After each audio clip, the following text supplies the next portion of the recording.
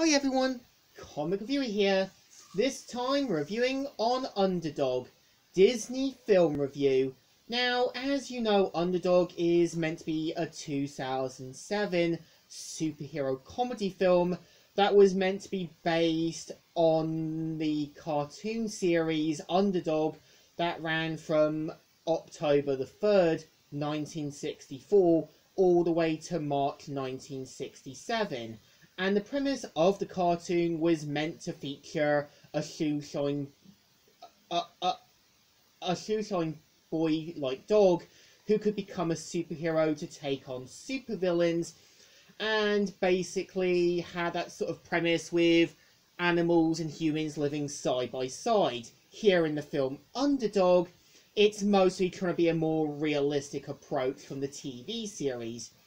And the premise of the film is meant to feature the dog Shoeshine as a sort of normal beagle after being captured by Boss Sinister, played by Peter Dinklage, and his henchman known as Cade. We kind of see how he ends up getting superpowers, and of course gets taken in by Jack and his father. Now, Jack's father's Dan was meant to be this former cop, but now working as a security guard. I feel his character is that he does want to try and be there for his son. He does try to kind of be there to sort of help him out. And I feel the point of Jack is that he's meant to be this kind of, like, how can I say, this kid who feels like he shuts himself away from the world. I kind of felt you could have had him having this other best friend character. This one who's interested in the superheroes and helps him get the idea to help his dog sort of become a superhero. And throughout the film, we see how Jack is able to help Shoeshine become a superhero.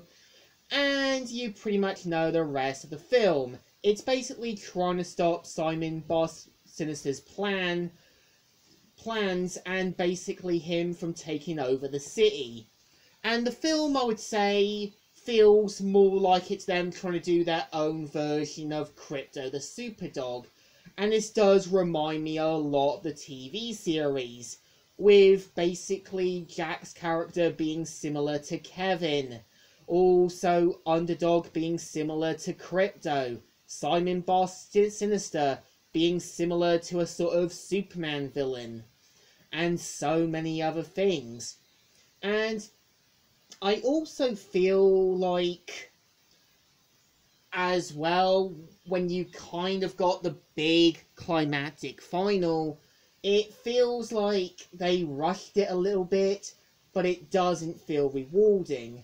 And I feel some of the actors do try their best, like Peter Dinklage, Patrick Warburton, also Jim Belskowski, and I feel the only actor I didn't feel put a lot of effort into it was the actor who played Jack, known as Alex. Now, I kind of feel Jack could have been interesting, like I said, having a kind of friend who's into superheroes, and him sort of getting the idea to help create the underdog persona. And I would say as well, that it tries to follow the cartoon differently. It's trying to be more realistic with the story. And again, you kind of do have him going into a phone booth at the end as a homepage to the TV series. And when you kind of got the TV set playing the old 60s show, they do pay a bit more attention to that. And I also feel when you've got Underdog rhyming in that, like in the original cartoon, it shows they at least paid a bit more attention. I just think, in my opinion, this film is a bit of a hit and miss. It's not really trying to be Underdog, but instead, some of the ideas feel like they rip off from Krypto the Super Dog.